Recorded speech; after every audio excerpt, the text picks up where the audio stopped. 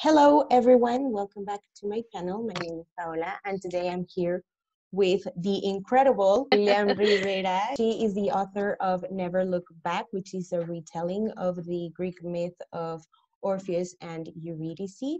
So, Lilliam, would you like to introduce yourself and tell us a little bit more about the book? Sure. I have it here. I forgot to take it out. Anyway, so yes, it's Never Look Back. It's Orpheus and Eurydice retelling set in the Bronx, New York, where I'm originally from. And the novel, the young adult novel, has or Orpheus. He's a bachata wannabe bachata singer who meets and falls in love with Yuri, who is originally from Puerto Rico and is displaced from Hurricane Maria and is also being followed by an angry spirit named Ato. And so, you know, as the Greek myth is known for, you know, they travel to the underworld and they hope that their love will be able to overcome whatever it is that they have to overcome. It's told in alternating points of view, and I had a really great time writing it. It was a lot of fun. And it's you know, it's heavy and it has a lot of adventure and it's full of drama, and but it's also full of hope and love and music. It is a fantastic and very like a hard-hitting contemporary. So, well, not necessarily contemporary. It's like a mix of contemporary and mythology. It's fantastic. So, Thank you. no problem. Sorry. So, what inspired you to write this novel? I really loved the Greek myth. I was really young when I first saw this movie called Black Orpheus, and it's a retelling of the myth, but it's set in Brazil during Carnival. And so I loved that movie. I loved it. And so that was my first introduction to the myth. And I've loved it for so many years. And I thought, how can I write that myth? Retell it in a different way that'll be exciting for me and just bring it back and introduce it to new readers. And so so that was really the inspiration, was Black Orpheus.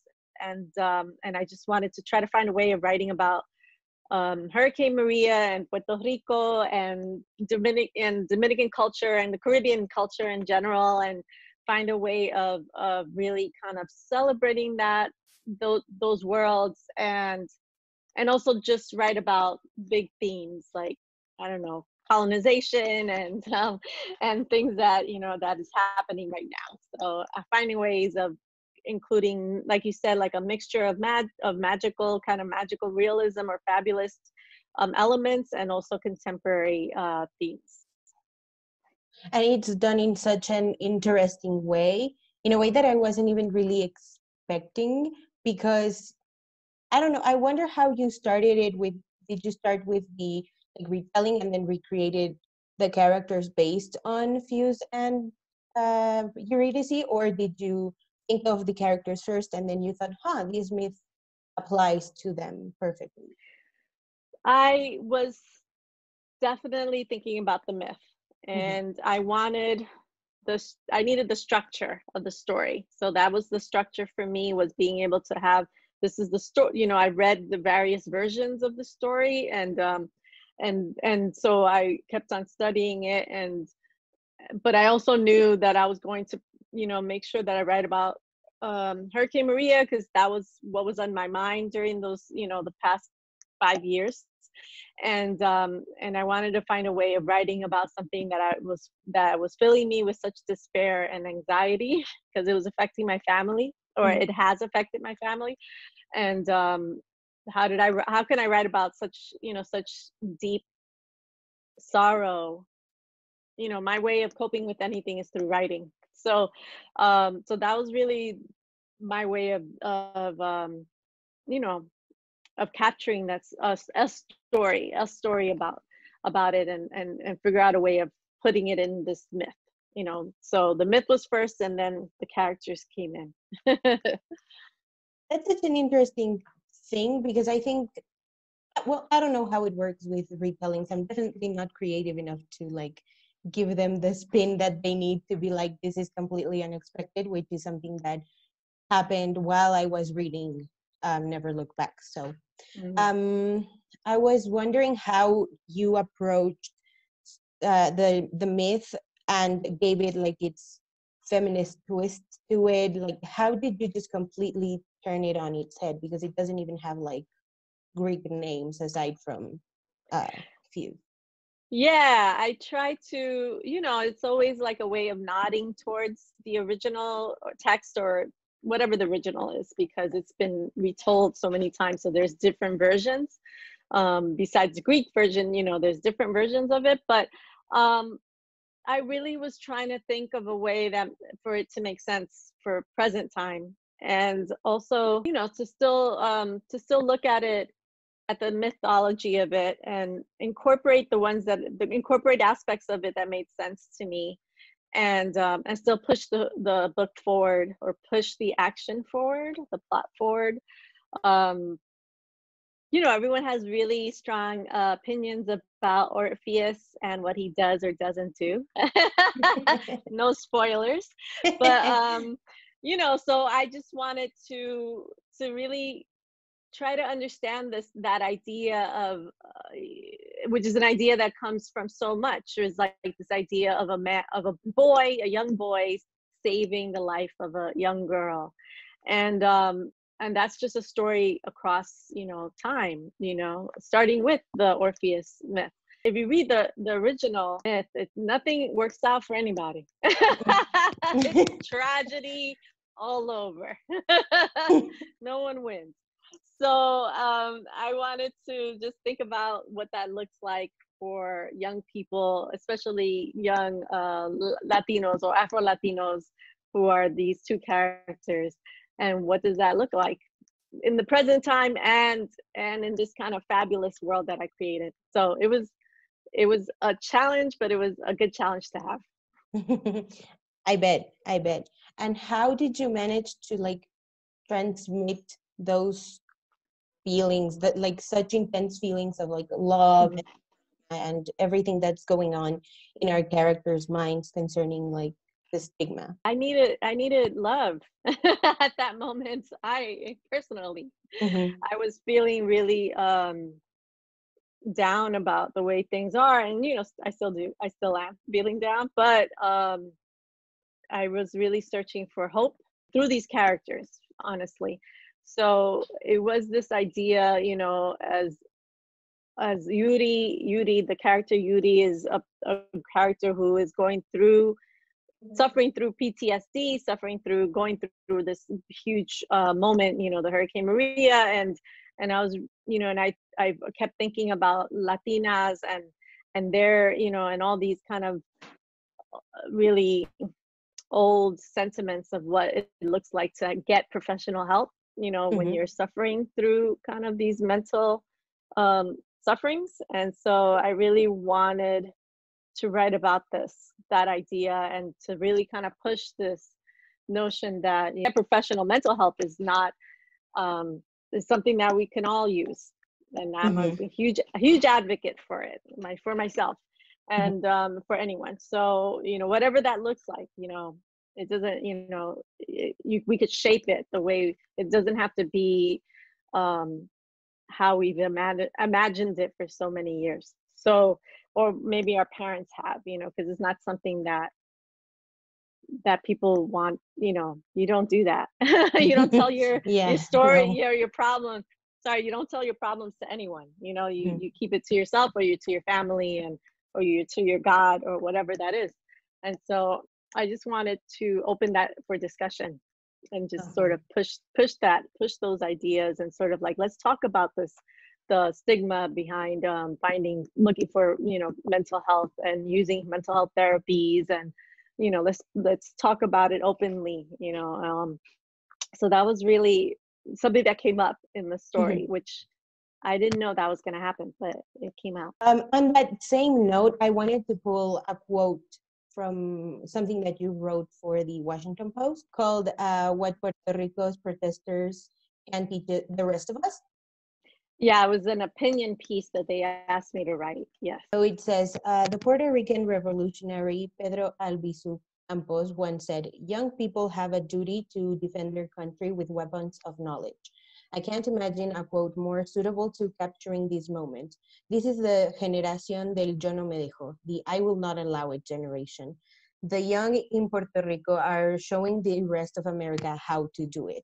And I think that you've incorporated that same sentiment in your books. And how do you think it particularly applies for Never Look Back? For Never Look Back, I was really grappling with this idea of the believers and non-believers. You know, you have one side, which is like fierce, who believes in, he can sing, and he knows he has the power to, seduce and lure young, other girls, and because he has this gift of, of being a beautiful singer. And but he doesn't believe in it. He doesn't believe that there's a future, in it. And so then with Yuri is a believer because she's forced to be a believer. She's encountering things that are out of this world, that out of contemporary world. And so they meet, and that's the clash, right, of a person who's a believer and a non-believer. I don't know what is that really is. I feel that fuels this idea of protest and uprising and what's currently happening right now. Either you're a believer that the pandemic is real or that police brutality exists, or you don't. So there's just like this. And for me, if you look at all the people who are uprising, it's all young people. Young people. So that to me gives me so much hope. And so when I'm writing these stories, I'm writing about young people who maybe they're not seeing things for the first time, or maybe they're just opening their eyes for the first time. And I feel like with Fierce, it's like a slow reveal, revelation, that he's, some people they're just blinded and they want to stay like this. And Fierce is forced to open his eyes to see the world around him. And the world is not exactly what he thinks. It really is about how someone can come into our lives and completely just change it for better or for worse. In this one, I think it's mostly for the better, but Yuri has other things that came into her life that changed it for the worse. In another article that you wrote about Esmeralda Santiago's memoirs, you mentioned that she talked about the relationship that she had with her mother.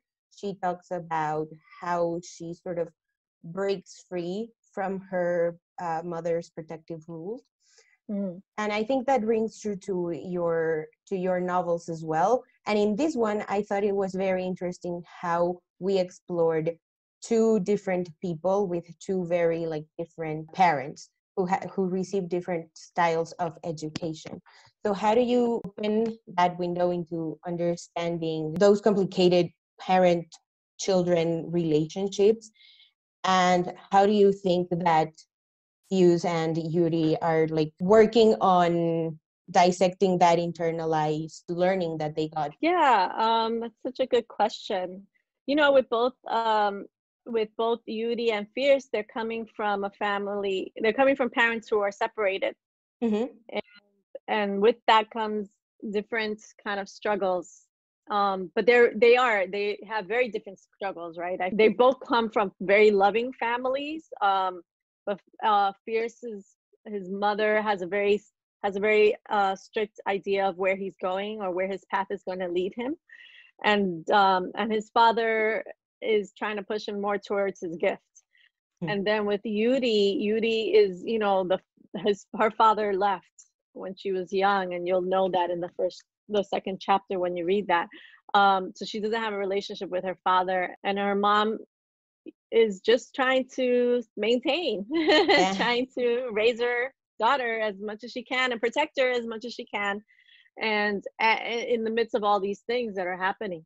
So they both are struggling, and just trying to, it's that moment when you're young and when you're at that age and you're almost on the verge of being an adult, that you're really sort of seeing your parents in a new light, in a different light, and it is just trying to stake your claim to your own space. Mhm. And that's really where you see both of them. They're trying to just figure out their own path, is what they're really trying to do. And it's exciting because they're both at that moment. They meet right at that moment where they're both like, oh, I thought I was going to go this way, but honestly they're going to have to go a whole different way. So it's really cool to see, you follow their journey. Yeah, and it's a very interesting way of showing it because men and women unfortunately have like very different set of expectations from not just their parents and families, but like in general, I think. And the way that both of our main characters here explore that in such a fascinating way, because it's not like you hit the reader over the head with these things. It was just sort of like a very natural thing that happens when you're a teenager and when you're starting to think outside of the family box. Yeah, I mean, it's important. Obviously I'm an adult writing young adult books, and I haven't been a high schooler in many years. So my role is not to talk down to the reader. My role is to present a story that's rich and exciting and maybe a little scary, and that's it. My role is to get the characters to speak, and so anything else is out of my league. It's out of my hand, really. I just want to make sure that the story is as strong as possible. Anything else you get out of it is just like icing on the cake. Yeah, and it is. It's a very, very good story. Everything is intentional and everything it is heavy and it is hard at times, but read it. Everyone who's watching, just read it when it comes out. It's just a fantastic, a fantastic story. And Lillian really made it her own. It's not like you will never get to think of the Greek myth outside of like the names, in my personal opinion. So Thank you. thank you for writing such an amazing book. Um, so if you were to write another retelling, which one would you like to take a spin on it? I think I've said this before, but my favorite book is Mary Shelley's Frankenstein, and I've read it hundreds of times. Like I try to read it once a year. And so it's one of my favorite books of all time. And I love the retellings of them. There have been recent retellings of them that have been great. Like Kirsten White has a retelling of it. That was a young adult book that just came out recently. And then Victor Laval did a comic book version of it, which is called The Destroyer, and it's so good. And so that if I have to do another, not if I have to, if I want to do another retelling, and that might be it. That might be Frankenstein, some sort of Frankenstein retelling. I don't know what that looks like, but I think that might have to do.